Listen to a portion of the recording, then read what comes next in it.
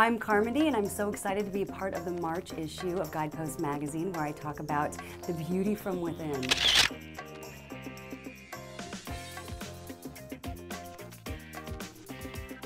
My story in Guideposts magazine is really exciting, and it's very personal. It's probably the most personal that I've been in the public, because I talk about how I really got started in the makeup industry, and also kind of my own personal struggle of what I went through as a young girl.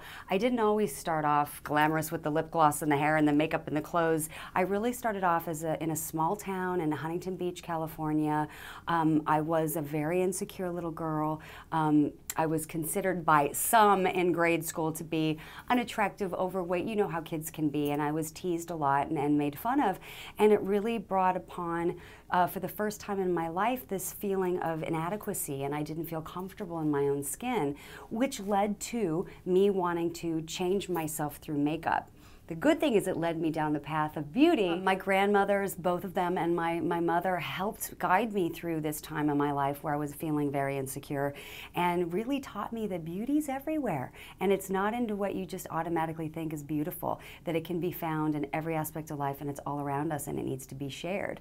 That taught me confidence, and the more that I learned about how I could feel better about myself, the more I wanted to share that. So I was already on the beauty track, so now I had a way finally to not only feel empowered, but help women feel inspired. I've done a lot of media and a lot of interviews, and nobody except for Guideposts has really gotten to the core of what I am trying to communicate to women, which is the positive side of beauty. And it's been really kind of a soul-searching moment for me being a part of Guideposts, because I haven't really had to dive back into the past, and it's a very healthy and beautiful way for me to share my story, because it explains to women where I come from and why it does work when you think positively about yourself, when you enhance your natural beauty, when you go forth giving contagious compliments, because it worked for my life. You know, I didn't start off this way, but this is what happened when I started following these guides. So it's really a wonderful experience to be a part of this, to share with women exactly where I came from.